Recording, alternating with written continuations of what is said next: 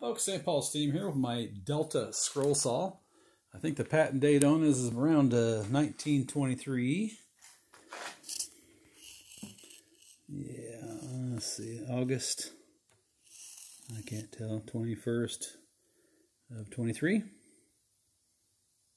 Yeah, something like that. And made in Milwaukee, Wisconsin. Good old USA. American scroll saw. And Delta specialty. But I did a sympathetic restoration on it. It was really intact. Didn't need anything but a little cleaning up, a little lubing. We did that. I did one modification, and that's just to add this spring right here to it. Because this is really not so much of a balanced unit. All this weight rests on that axle right there, so it tended to want to just always drop to the bottom. And since I'm going to power it with a steam engine, I wanted it to be a little more smooth.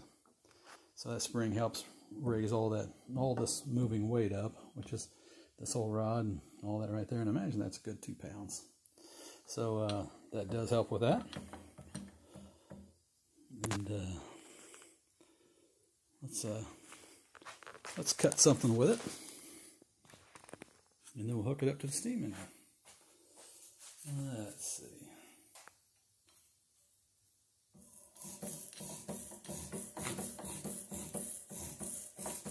It's got an adjustable arm right here to keep your work down.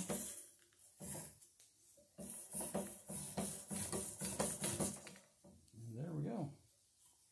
Just like that. Now let's hook it up. Let's hook it up to the steam engine. I don't have a big enough drive pulley on it, so it's kind of slow.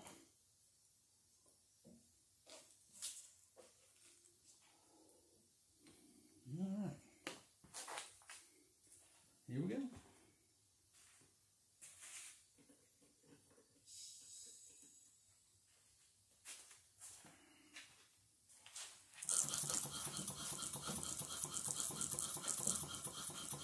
That's 12. That's about 18. Let's get the engine in there.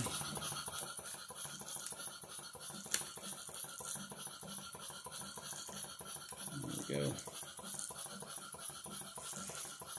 Running kind of slow, so it's not going to be a fireball.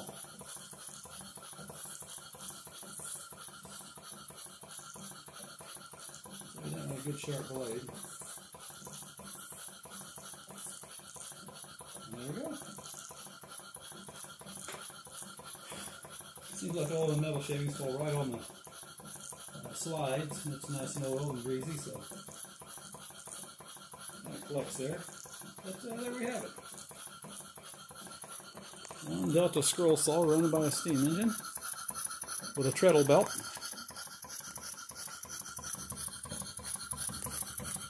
These are a fun little thing. Made pretty well. They're small. But there's a reason they're still around like they are. It's because they're so robust. Seems like everything comes apart with a 1/4-inch flat nut. So a 1/4-inch socket will do just about everything you need to do on these. It's got a thumb tightener there with a hold down.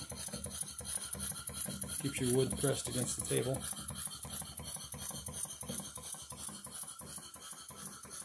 Anyway, there we go.